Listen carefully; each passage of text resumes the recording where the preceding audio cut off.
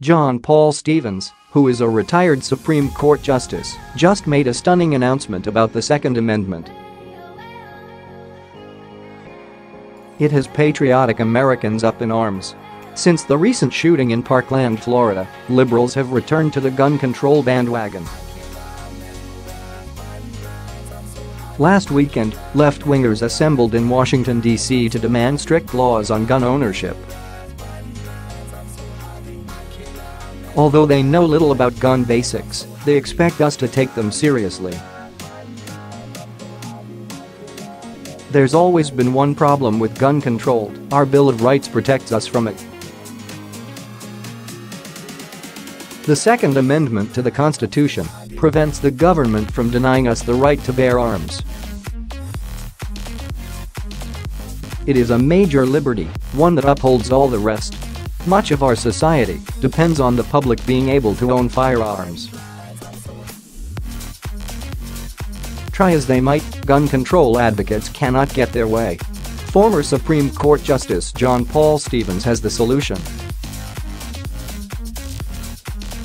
Obviously, you can't pass laws contradicting the Second Amendment. Gun control advocates cannot get Congress to invalidate the Constitution. So, you just have to repeal the Second Amendment. Writing for the New York Times, Stevens uses the recent gun control dust-up as an excuse to revoke this major right. This 97-year-old man is clearly out of touch with the very laws that he once claimed to uphold. He makes excuses for the Second Amendment, claiming it was only to protect insecure states from a national army. He even called it a relic of the 18th century. Yes, because today, nobody is worried about an overpowered government robbing us of our rights. Oh wait, we are. Under the last administration, Americans' right to privacy was violated by the NSA. It was clear that Barack Obama abused his federal power to persecute political rivals, depriving them of their rights.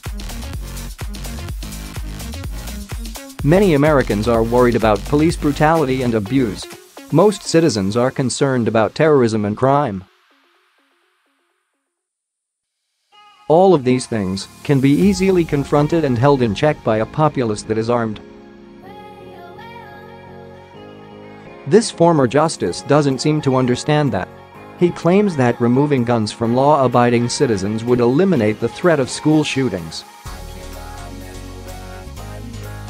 Stevens gives very little explanation for why repealing the Second Amendment would fix everything. He, like all liberals, casts the National Rifle Association as some kind of villain. He doesn't offer any reason how or why ending gun ownership would lead to a safer America. The former justice doesn't even acknowledge how gun-free zones are always the target of killers. It's because nobody is able to shoot back. Of course, Stevens is ignoring the reality of repealing a constitutional amendment. In a word, it's impossible. Obviously, Stevens is under no illusions that could happen. Most likely he is advocating that the Supreme Court abuse its power by passing a ruling which invalidates the Second Amendment.